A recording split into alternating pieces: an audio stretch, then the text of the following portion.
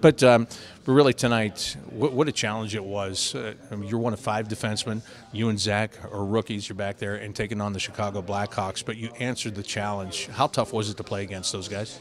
Of course, we're in a Murray dropout.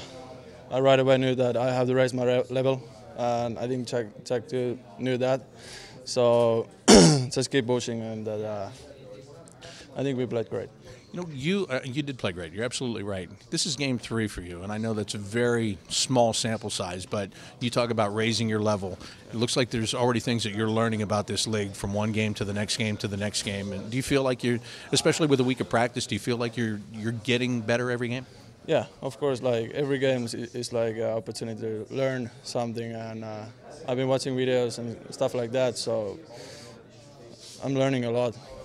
What was the sense on the bench in that game, especially when they made it 3-2? They're right back in the game. You know the players they have over there and how good they are. What was the feeling on the bench?